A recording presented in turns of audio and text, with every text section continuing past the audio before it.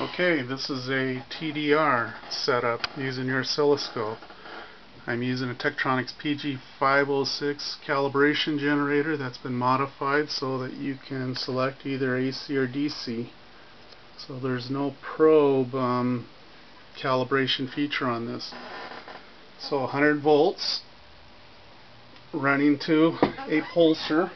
This is a linear technology publication they put out, AN47. Very simple drawing. What you see in the pulsar is actually just the bottom half of the schematic. Very, very simple, and it gives me a fast rise pulse that is in fact better than 350 picoseconds, although you can't see it on my TDS 1002B because it can only do about 87 megahertz bandwidth.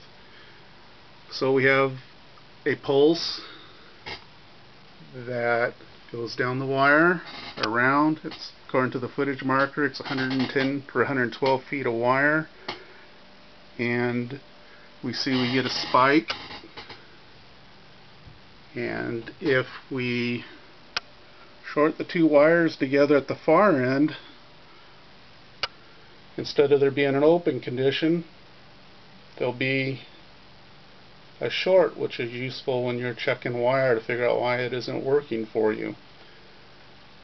And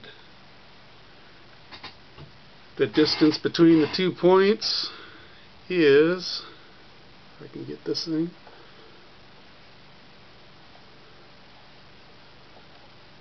there we are. The distance is 326 nanoseconds, or roughly in this case say 3 nanoseconds a foot. This is twisted pair wire. Each pair, all four pairs, has actually a different twist rate, so you'll get a difference in your length of wire depending on which pair you're looking at. And we could probably, I'm not set up for it, but we could probably hack this wire somewhere in a note.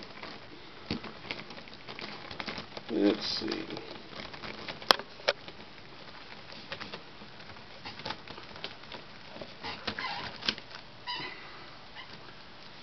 Know the difference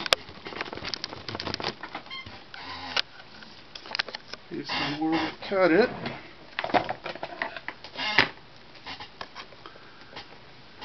Hopefully that thing will move at the far end. And it did. It's a little bit shorter. And if we go to cursor 2, bring it back, it would appear that we've cut the length by about 12 nanoseconds. Is that right? 12? Look at my little cheat sheet.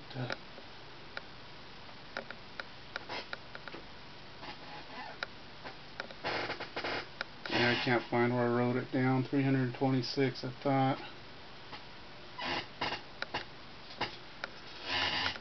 So anyway, let's see. According to our footages, it looks like we took maybe 5 feet.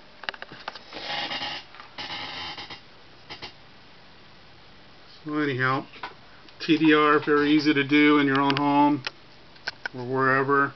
You could probably, if this was a 4-channel or 2-channel in this case, you could do 2 pair or 4 pair at one time if the proper splitter should handle it. Very simple circuit to build, very easy to use with the TDS 1002B. And if we, one last thing, we can look at the, if I remember to bring it onto the screen.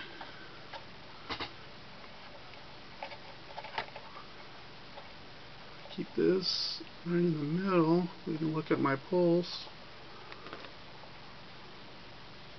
That's as close as we get into it.